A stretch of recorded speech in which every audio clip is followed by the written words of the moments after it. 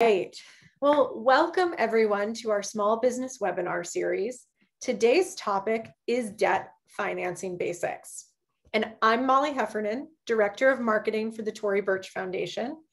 And I am so thrilled to be here and introduce Jerry Stengel, who is the founder and president of Ventureneer, which provides educational training to underrepresented entrepreneurs at all stages of business. And Jerry is also the co-producer. Her company co-produces the American Express State of Women-Owned Businesses report, which I must say is definitely one of the research reports that we look to for latest data and information. I read it every time it comes out, and it's definitely the most quoted research report on women entrepreneurs out there. So I highly recommend everyone read that. Jerry's also a Forbes contributor and longtime friend to the Tory Burch Foundation community. We are also thrilled to have you here, Jerry. You're back for our webinar series, and you're going to talk to all of us today about where to find loans, similar financing options for a young business, and really how to evaluate all of the different debt financing options that are out there. For folks tuning in, Jerry will take us through a presentation today. After that, we will have plenty of time for Q&A. So please put your questions in the Q&A box, and we're going to do our very best to get through as many as possible. And then use the chat. I see you all in there using it already. The chat is for community building, community fun. So please connect with each other in the chat. And then PSA, our session will be recorded. So if you miss something, do not worry, it will be available later. So I know you'll all take notes, but rest assured that you can go back and watch if something trips you up or you want to go back and really soak up the information. So I think everyone's had enough of me. And so Jerry, I'm going to hand it over to you to take it away. Terrific, terrific. Well, as always, I am delighted to be here. And I'm just making sure that I don't think I did this right. So give me 2 seconds again.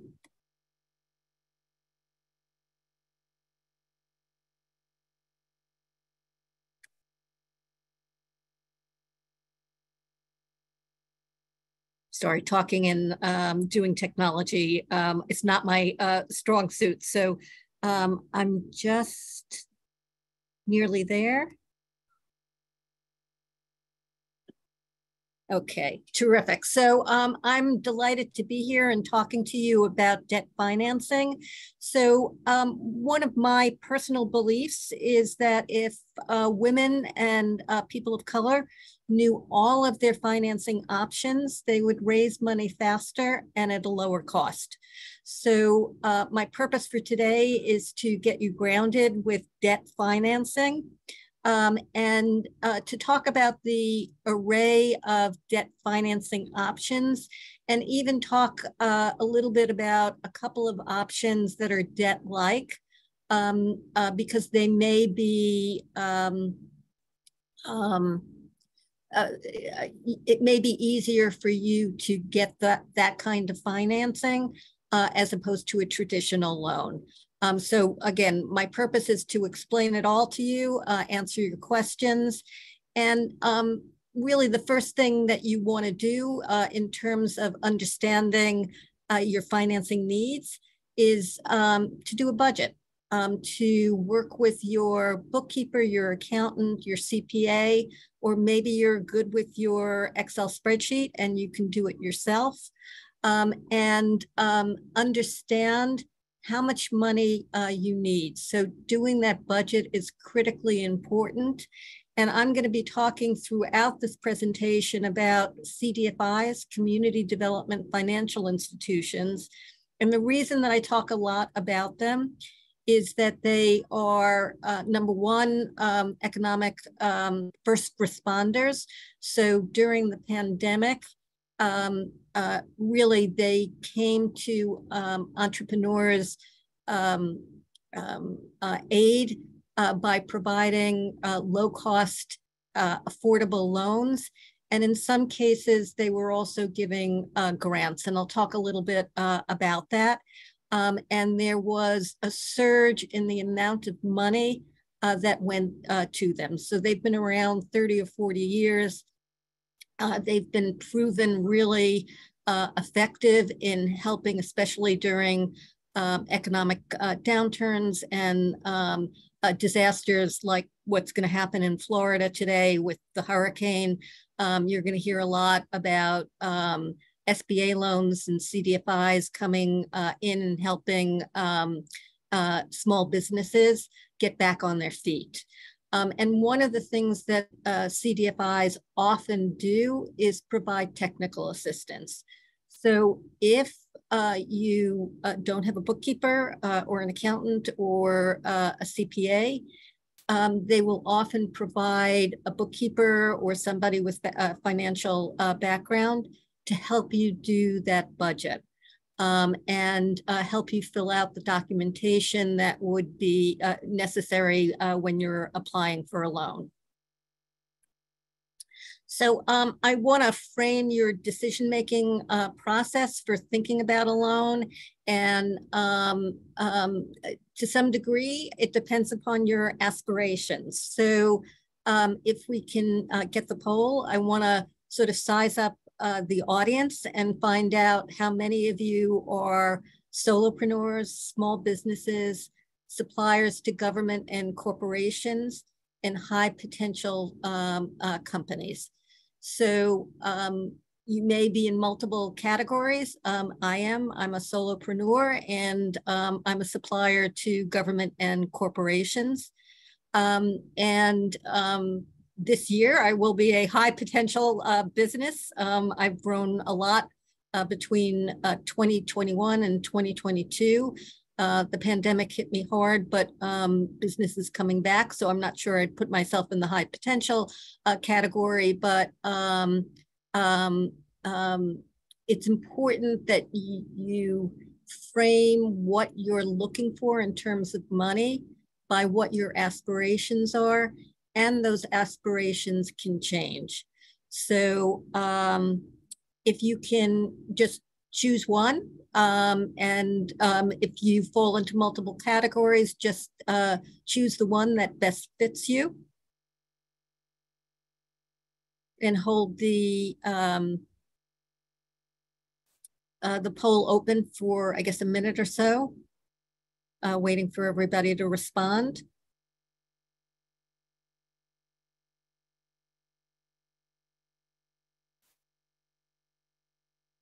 And do we have enough responses to share it with the audience?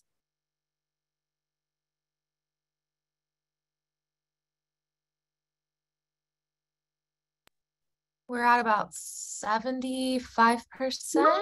We'll wait a second or two and then keep going. Okay. So one of the reasons I want to see this is, see the results is I want to gear the conversation to the type of business that most of you are in. There are different options for solopreneurs.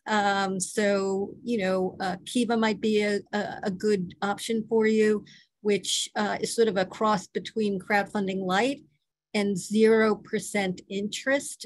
So it's a particular type of financing that I like a lot, and it's good for small businesses as well. For those of you who are suppliers to government and corporations, the reason I wanted to know this is more and more government and corporations are actually providing loans or financing to their suppliers. So New York City does this. They provide contract loans. I believe Walmart and Meta provide supply chain loans and just loans in general to their vendors. And these can be very low cost. So for New York City, I don't know if they've raised the interest, because of interest rates going up. But a couple of months ago, it would have been a 3% interest rate. And I would imagine that the corporations that are doing this are going to be low interest as well, especially for women and women of color. For those of you who are high growth companies, I'm not going to be talking a lot about this, but in the deck at the end, I have some of the articles that I've written about revenue-based financing, invoice factoring. These types of loans or debt-like, they're not really loans, but they are debt-like. They're going to be more expensive than a loan, but if you were to go to a bank, you're going to get a ceiling. And I wrote an article about a company that ended up with revenue-based financing. Her line of credit was $100,000, but she could get $1 million from a revenue-based financing company, which was Founders First. So again, in the back of the deck, there'll be articles that will talk you through a couple of these choices. So I was afraid this would happen.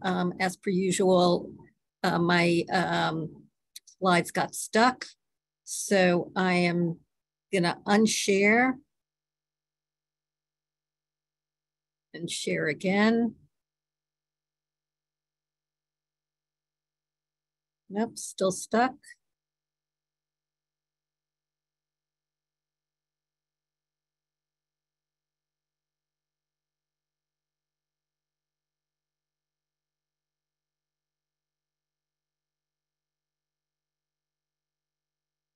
So I'm not going to be on full screen because I seem to be having a problem moving the deck forward, but you'll be able to, I think you can still read the slides. So another thing to consider as you're applying for financing is your stage of company. So are you launching? Are you growing? Are you stagnating?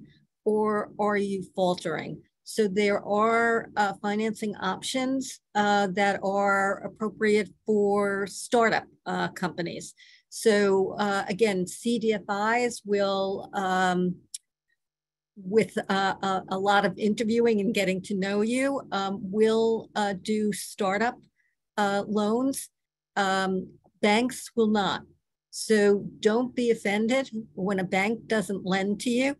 They don't lend to companies that haven't been in business for 3 years plus, unless you're putting up your home or you have something else of high value that you can use for collateral. How fast do you want to grow? So if you really want to grow fast, and I saw that there were some scaling businesses, then really you want to consider some of those other options. Like invoice factoring, like revenue-based financing. They'll definitely be more expensive than a traditional loan.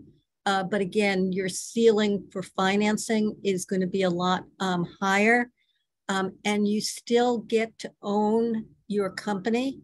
You don't have to give away a piece of your company like you would if you were getting equity investors like angels and venture capitalists. We've already covered how much money you need. When do you think you're going to be profitable? So again, banks are not going to lend to you if you're not profitable because they're looking for your ability to service the loan.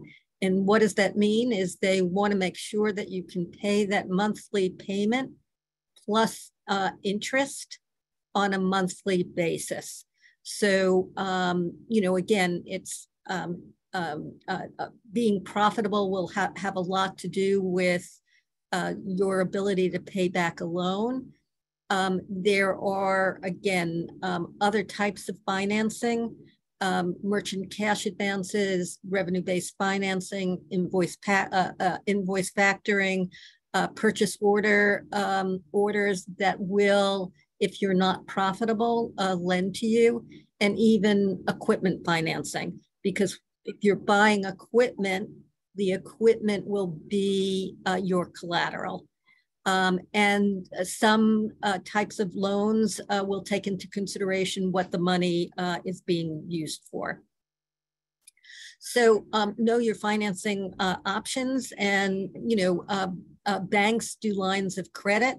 Credit unions do. CDFIs are increasingly community development financial institutions are increasingly offering lines of credit. Term loans, all of the above do term loans. I'm going to say that sometimes credit cards get a bad rap because they have high interest, but when you're starting out in particular, credit cards can be a very useful tool if you don't let them get out of control in terms of helping you finance your business. And here I also separated credit cards from charge cards. And the reason that I did that is a charge card expects you to pay back that amount of money you borrowed at the end of the month. So you usually have about 30 to 60 days.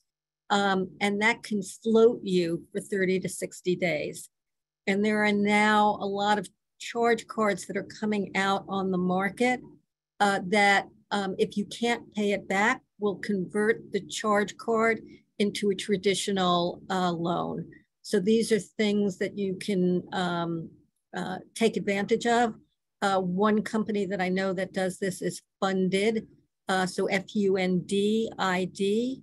An additional type of debt that I know a lot of people get very nervous about is a home equity loan, because you're putting up your home as collateral. So only do this if you're sure that you're going to be a success, because the last thing you want to do is, put the home that you're living in jeopardy. So, always be very cautious with mortgages. And I already have mentioned equipment loans, which can be a very useful tool for financing equipment. So I think a lot of you may have heard of, usually it's the 5 C's of credit, but I'm going to talk about the 6 C's. I break it up into a few more categories. Banks, especially large banks, really are going to take a look at your credit score. So large banks are going to be very number oriented. They're going to care less about your character. They want to know that you can pay them back, period, end of sentence. So, they're looking for a top credit score, which is usually about 720. Credit unions and small banks and CDFIs will certainly look at you and lend to you if you have lower credit scores.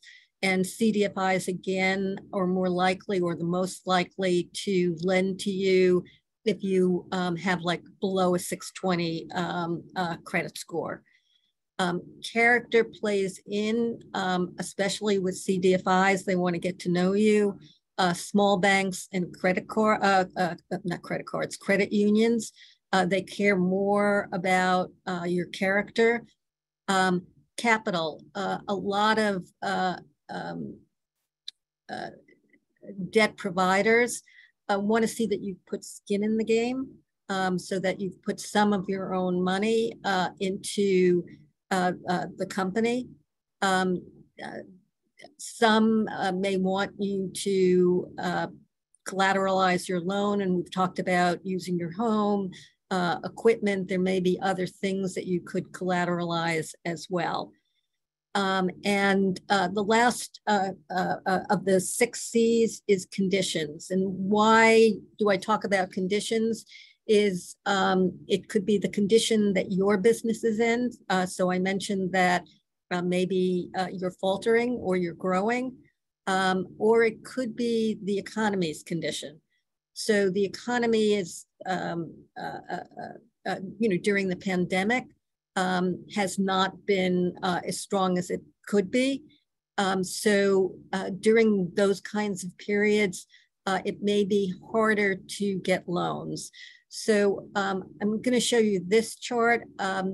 Biz to Credit is a small business marketplace. So this is only done on their loans that are done on their marketplace.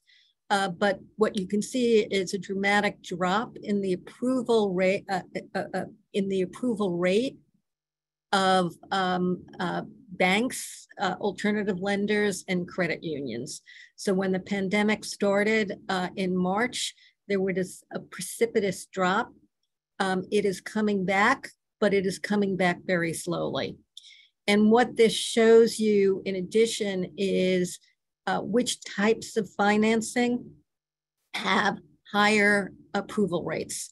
So alternative lenders, you probably have heard of OnDeck and Cabbage, have a higher approval rate than banks, whether they're small or large, or credit unions. So they take a higher risk, and for that higher risk, they're going to charge you more. So it's really, really important that you understand when you're talking to OnDeck and Cabbage, that you understand the cost of the loan that you're taking, that when you use those alternative lenders, that you're using them for short-term financing as opposed to long-term financing. Again, you can see you can see in particular that alternative lenders are beginning to come back. Credit unions and small banks have that mid-level kind of approval rating, with large banks having the lowest approval rating. And again, they're going to be very numbers oriented, and they're definitely not going to lend to you prior to 3 years being in business. So what are the pros and cons of debt? Most importantly, you get to maintain ownership of your business.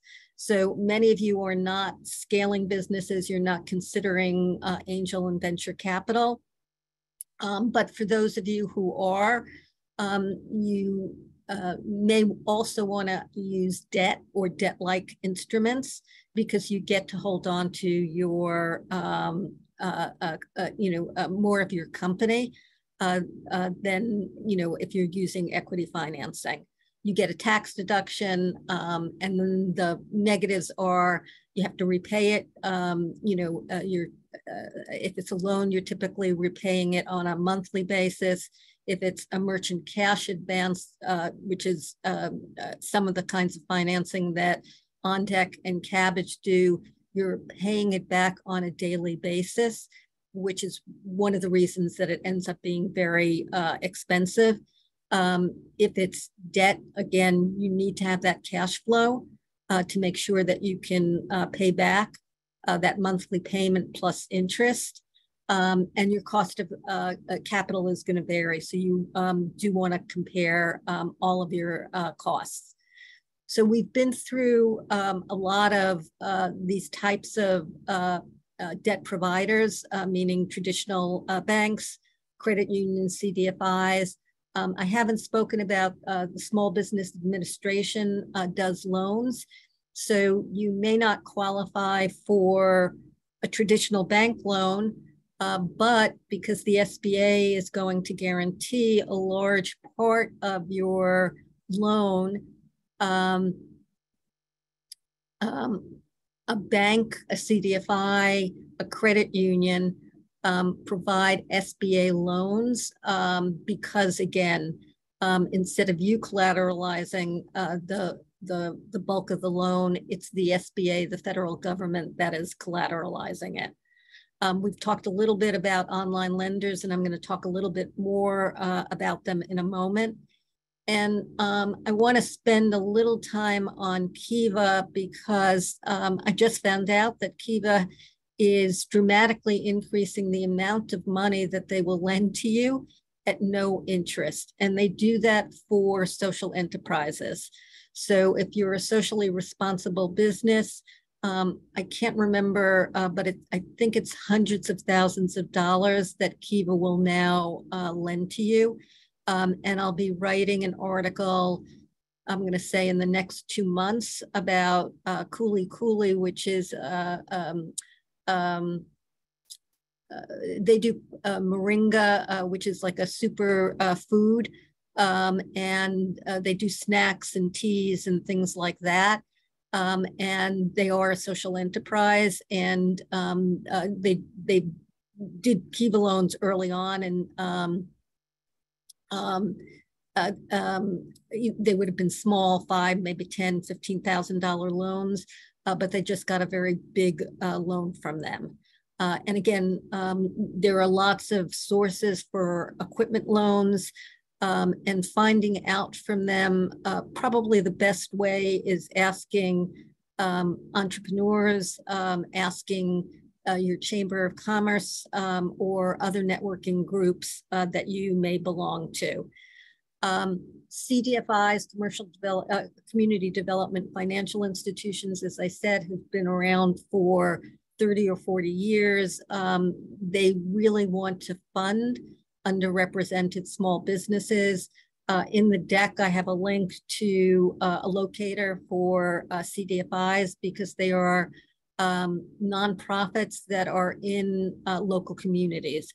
So you're not going to have a national player. I mean, there are a couple of players that are close to national, like Opportunity Fund and Axion. But I don't know that anybody has a true, completely national footprint.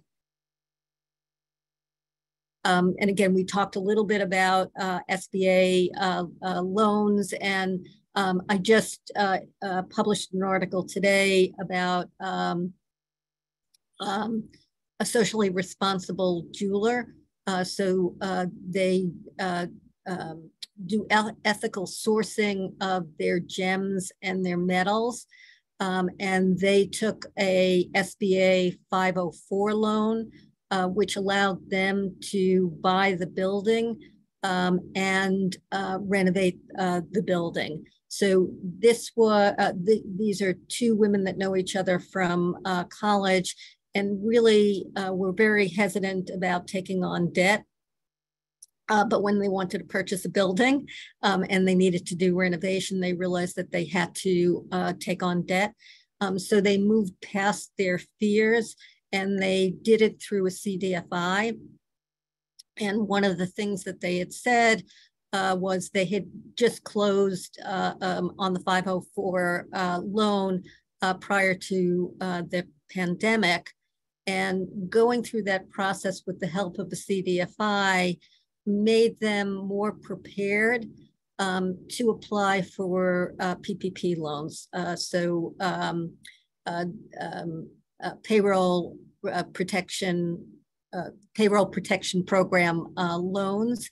And again, they had to do cash flow projections, all of those things. But I can't say that they're taking on debt willy-nilly, but they've taken on other types of debt in addition to that SBA 504 loan. And during the pandemic, a CDFI was offering a low to moderate income loan, and it was interest-free. So it allowed them to open up a new showroom in Brooklyn.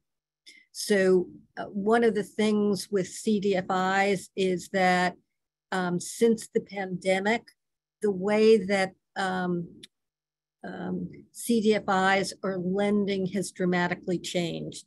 So they are nonprofits.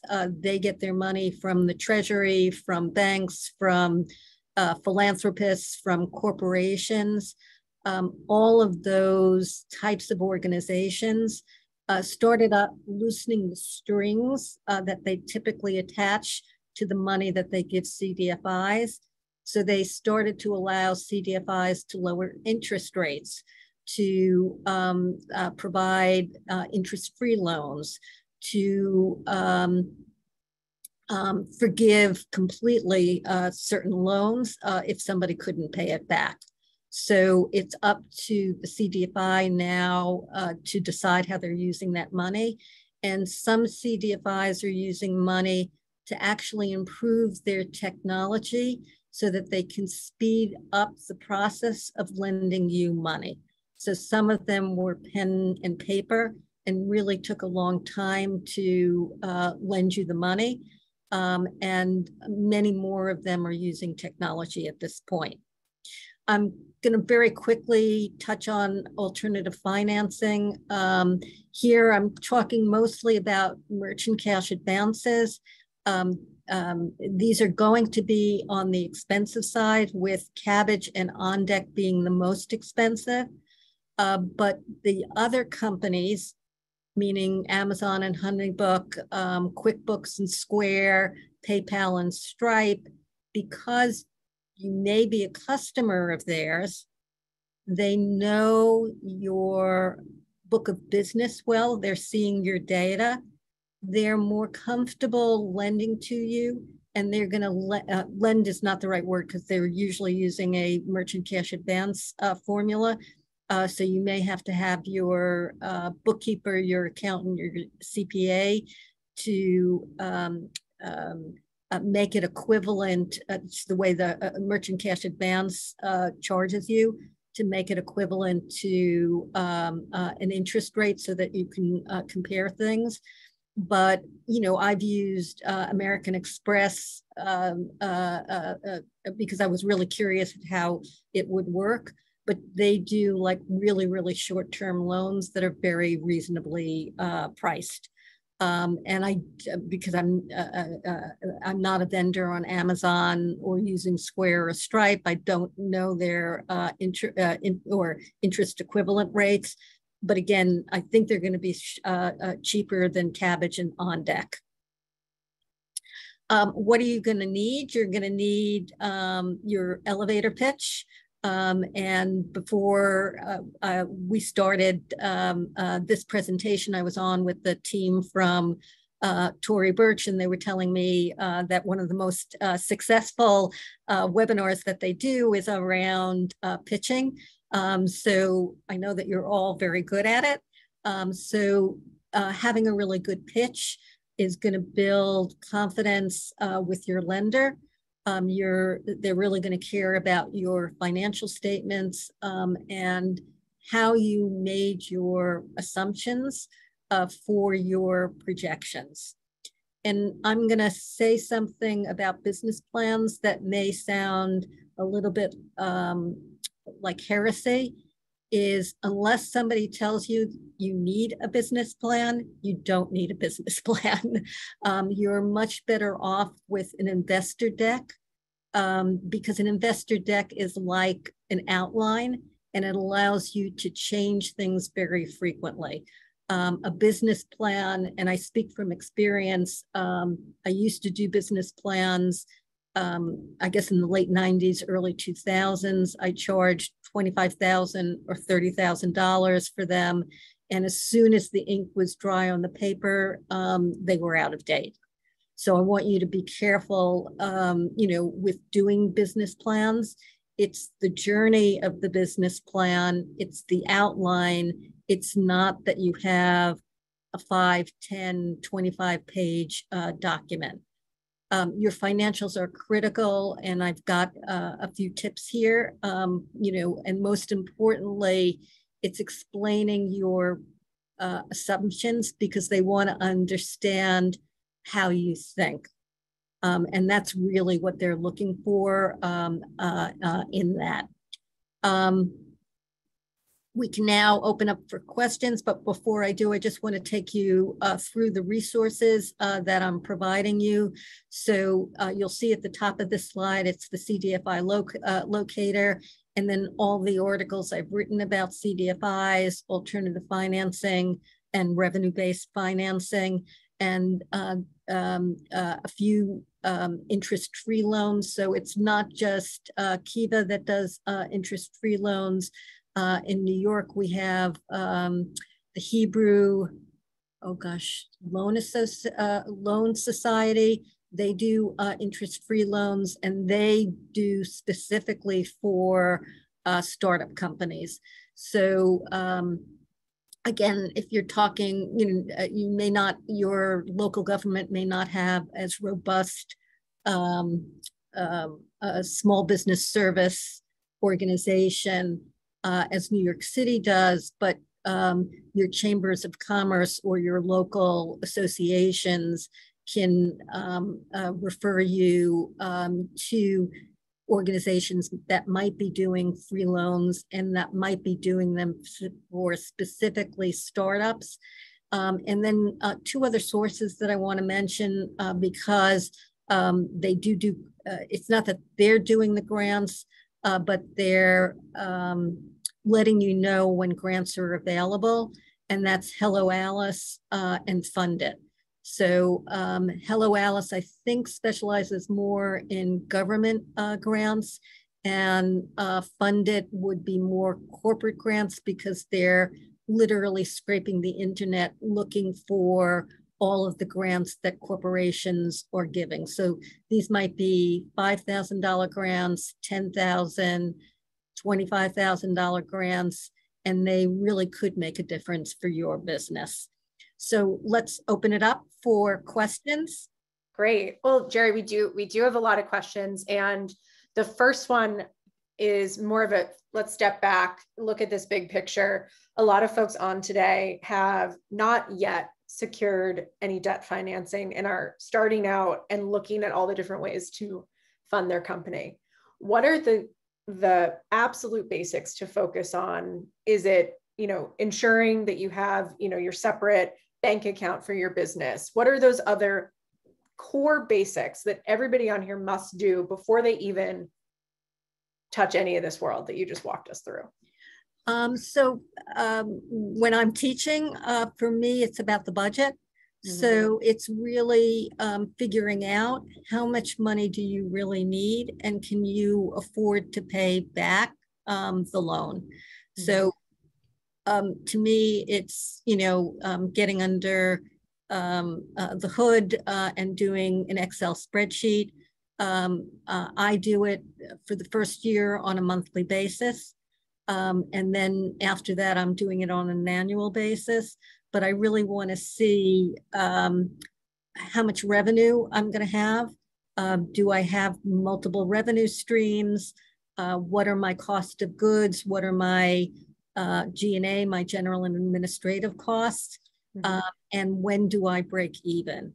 Mm-hmm. So I'm less about the bank account, although I know that that is important, but I also know that as startups, sometimes you're going to mix business and personal.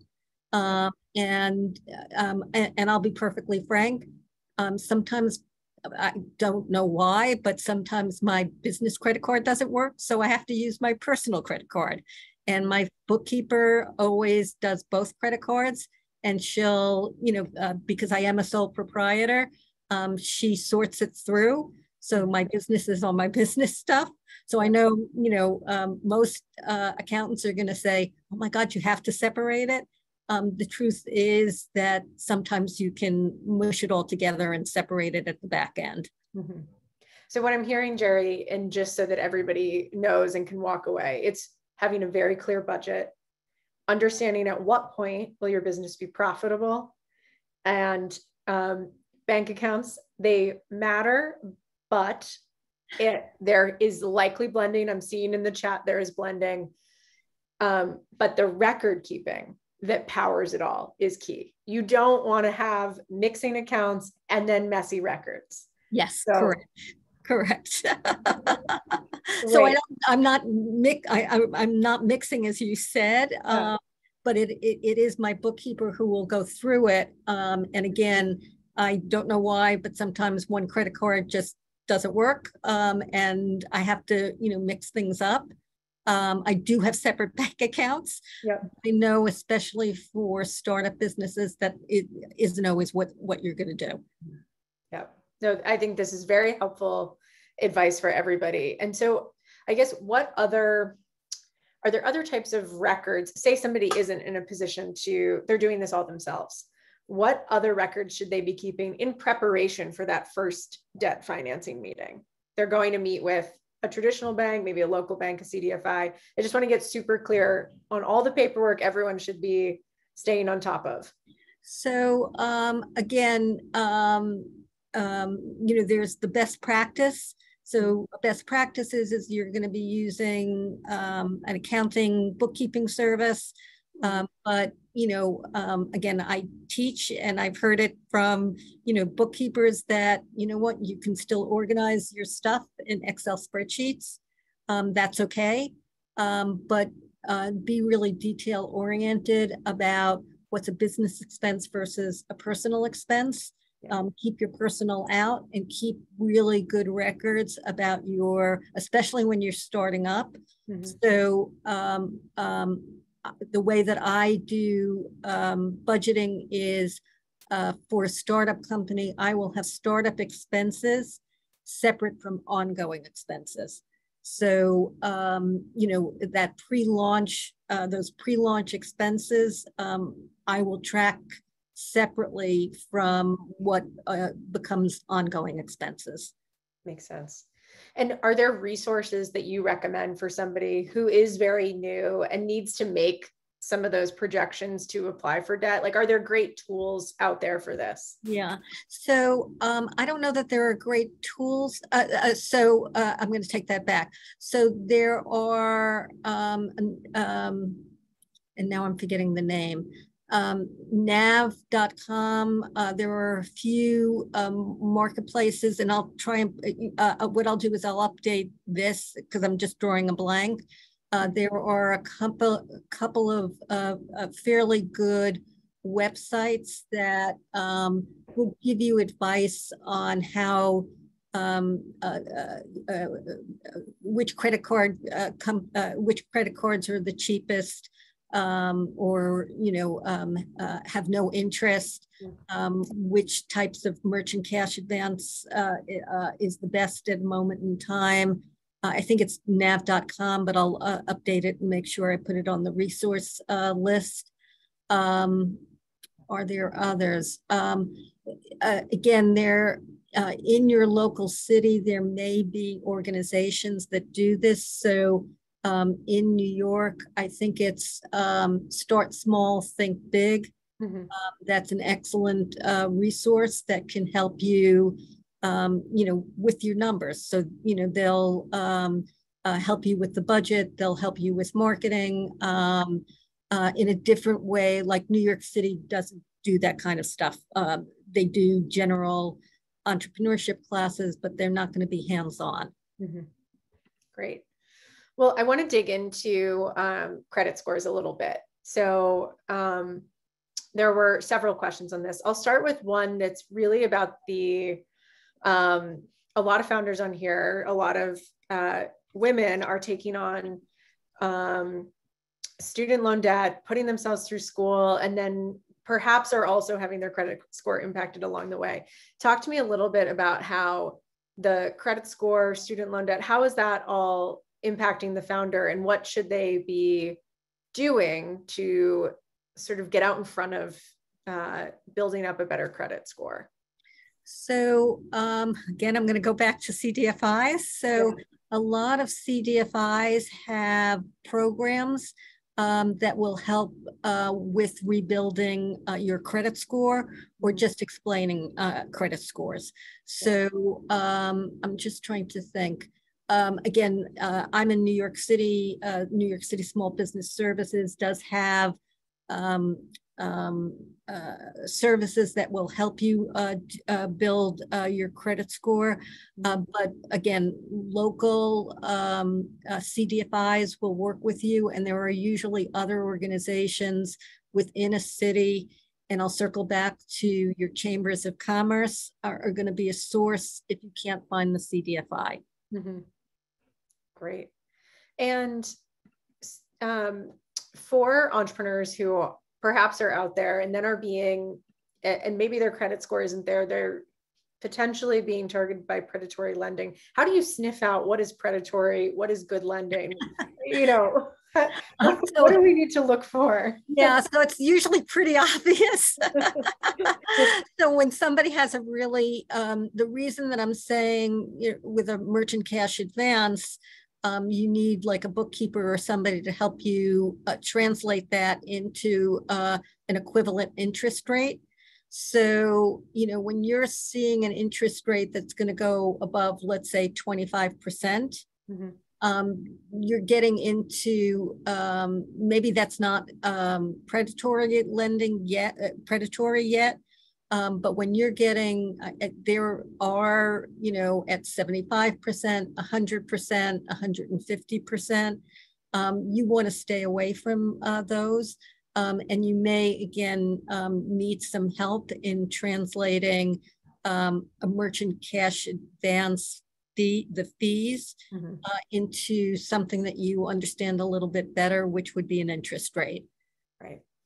Well, that actually brings me to a great question about interest rates, which is, you know, we're seeing a lot in the news and headlines about mortgage rates, interest rates. What are you seeing and predicting as it relates to entrepreneurs, business loans?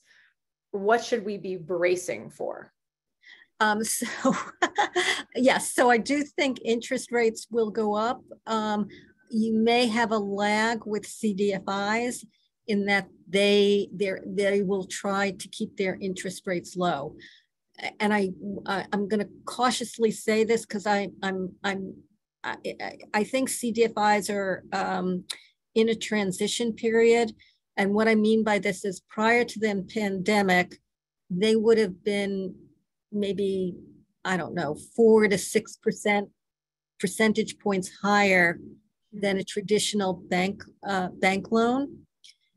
But since the pandemic, and I'm really curious to see if they stay with this, is that they were given freedom by their funders to lower their interest rates, and they didn't. So will they keep their interest rates at or below what traditional banks are charging? So prior to the pandemic, they were above. During the pandemic, they were below.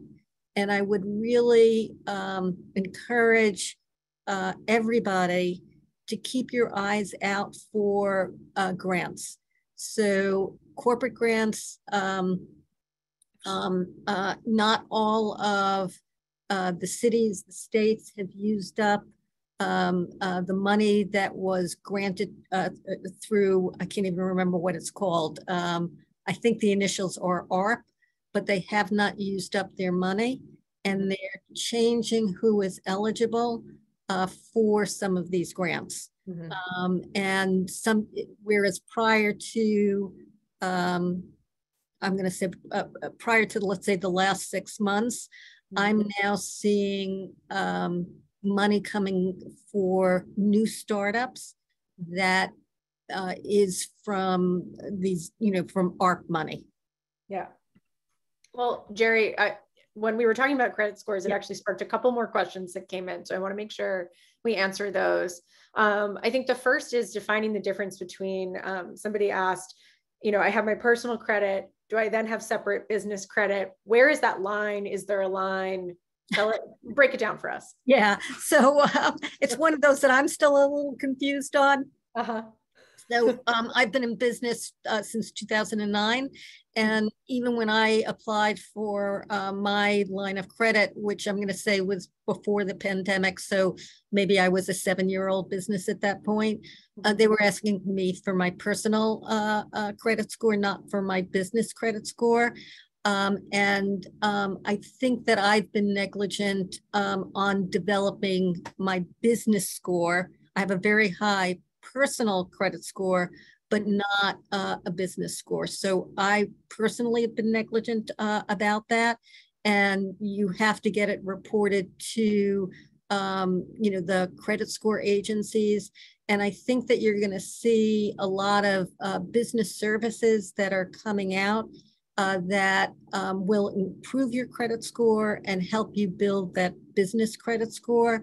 So the charge cards like Fund It, I believe that their charge card could be used or they want it to be used to build a credit score. So it's definitely for new businesses. And I think that you're going to see more of those kind of hybrid financing models that allow you to build business scores, build a business score or improve a score.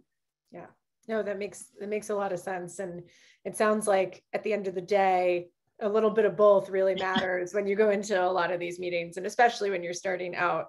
For founders on, when should a business be pursuing a grant over a loan or line of credit? Oh, I would say preference for grants. No, and we all like free money. So I'm going to take that back. So as you grow bigger, getting a $5,000 grant isn't worth the trouble of applying. So when you're first starting out, you may be trying for every $5,000, $10,000 grant that you see. But as you grow bigger, you want to do the $50,000, $100,000 grants. They may have more strings attached. They may be harder to get, but it's just not worth your time for the $5,000. But if you're first starting out, that $5,000 grant can really make a world of difference. And I'm talking about, businesses that have applied that are now, angel and venture capital backed, that have done that. We had speaking of sort of assessing what resource is right for you, someone wrote in that they've been in business for over 15 years, have been afraid to have debt, but are in a position now where they need to grow. And so they've asked which loan is best for them. I'm going to push further. How do you assess the actual loans that you're going in to meet for? What should you be looking at when trying to choose? Yeah, so there are a couple of different things. So one is the ease of applying. So, and I'm just going to do this as an example. A cabbage and an on deck are very, very easy to apply, and you're approved within almost minutes. Versus a traditional bank. A traditional bank, and at this point, if you're in business for 15 years, you can go to a large bank. A large bank is going to be way cheaper. But when I did my line of credit with my large bank, they were impossible. I had to stay on them, virtually once a week and remind them, like, could you get back to me? I think it took 3 months. I didn't need the money. I just wanted to make sure that I had the line of credit. So again, if you need the money fast, you're going to pay a higher price. So again, know what your financing options are now. If you can get that cheaper one when you don't need it, go for it. So a line of credit is a perfect example. But there may be moments in time where you need to take that expensive loan because you're going to get it really fast. Absolutely. And when you say really fast, can you actually break down for us what really fast means? Because I think one of the pieces of advice we give a lot too is fast. In the business sense, you really need to be planning ahead for your finances. So what is fast and what is taking a long time? So literally an on deck. So anything that would have been on that slide, the PayPals, the Amazons, they're going to be anywhere from a half an hour to 48 hours. Okay. So that is fast versus I think my credit line may have taken 3 months. And it was a large bank. They recently called me and asked what I think of them. And I did tell them. And the only reason that there were 2 reasons that I stay with the large bank is that's where my line of credit is. And whenever I need to get something notarized, I'm again in Manhattan and I can't spit without bumping into my large bank on every single block in Manhattan. Okay, Jerry, from a large bank to a more local bank, what are the benefits of going to a big bank versus the one down the road where you can build? Yeah, so a small bank, a community bank, cares more about your character and who you are. Mm. They may or may not be more expensive, and I'm going to put credit unions in that category also. Yeah. They may or may not be more expensive. Unless you go in and you price it, you're not going to know. Mhm. And the same with CDFIs. So I don't know if it's going to change. But right now, I would say that most CDFIs are still going to be cheaper than a bank. But that may be changing, and that may be a discussion that in the next few weeks I might be having. So that I might be having. Well, it sounds like the 6 C's that you talked about, credit score, character, et cetera, really knowing where you're going to thrive as an applicant should also influence the way you look at which banks you want to set up meetings with. Yeah. So, if I were to do it all again, I think I would go to that small local bank. Yeah. But when I would have been starting out, that small local bank would not have had online banking. Mm-hmm. Now, everybody has online banking. Yeah. But again, I can get something notarized. And even during the pandemic, if the bank that was closest to me, all the notaries were out sick, I could walk a block this way or a block that way and go into another bank, and get something notarized. Yeah. And a lot of the advice we hear too is like your first financing option or your first bank might not be the bank that your business is with in 3 years or 5 years. You as a business can grow along with the financing options that you carry with you or you move on to. So it's all about starting at the right place that works for you and evolving. So I'm going to sneak one last question in because I'm very conscious of time, but co-founders is a hot topic. How do you choose when you have 2 co-founders, who's applying for the debt financing? So I'll speak from personal experience. So years ago, I was in partnership with 2 other women. I had the highest credit score. I was the one that took on, and actually we didn't have a loan, but it was my credit cards that we used. So don't ask me why they didn't have decent credit card scores, but I was the one that took it all on. Great, good tip, Jerry. We could truly do this for hours, but and there are always so many questions on these topics. Jerry has a wealth of resources that will be in all of your inboxes later today, but also all of Jerry's work. Please check it out. There is so much between everything Jerry has put out into the world for small business owners, all the resources on torybirchfoundation.org. So please, leverage what we have put out there as a resource to you all, so that we can help on this capital journey. I know, the money stuff can be the hardest stuff, but it is so, so important. So Jerry, just truly thank you. We are always so appreciative of your time and consideration for our community.